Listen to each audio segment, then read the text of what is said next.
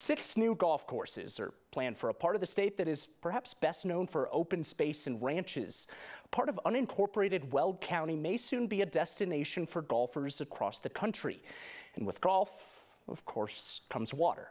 Our Marshall Zellender compares how one part of Colorado can move ahead with multiple new courses while another has put them to an end.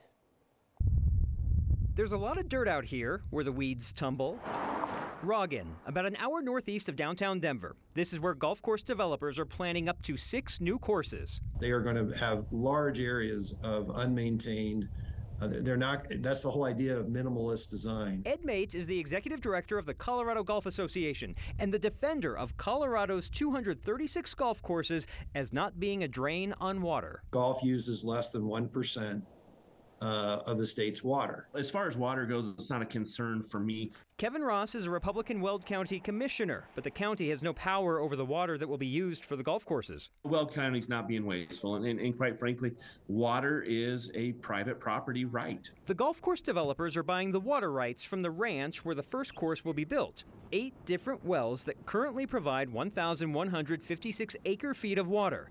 That's what the golf course will also use, the equivalent of a year's worth of water for almost 3,500 homes. How is it that we're talking about watering up to 6 new golf courses here when in Aurora last year the city changed policies to restrict future golf courses because of water? This ranch is groundwater dependent. There's only a certain life to that, and that can be problematic down the road. Aurora Mayor Mike Kaufman led an effort last year to halt new golf courses and ornamental turfs to limit water usage. And even though Weld County has nothing to do with the water rights, Kaufman thinks the county planning department should intervene. I think that then they should exercise their authority over and take a hard look at it. From this part of Colorado where you can see plains and plains, you can also see the nationwide marketing plan. The website for this new golf course development shows a simplified map without the tumbleweeds and dirt roads, and a list of cities with direct flights to DIA before it shows the driving distance from areas up and down the Front Range. I have learned a lot about water today. So one of my questions was, if not for the ranch and if not for the golf course, what would happen to the water? It is not a free-for-all. Like, Aurora could not claim the water to ease its water restrictions. Let me show you a map.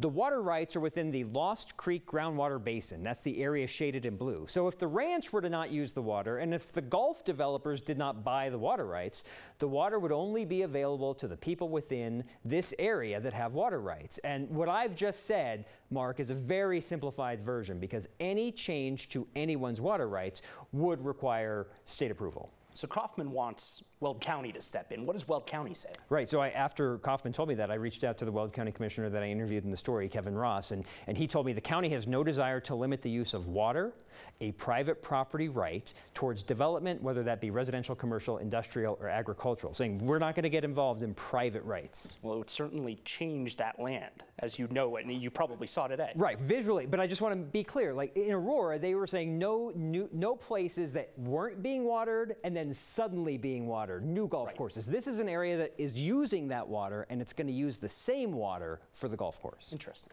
Marshall, thank you.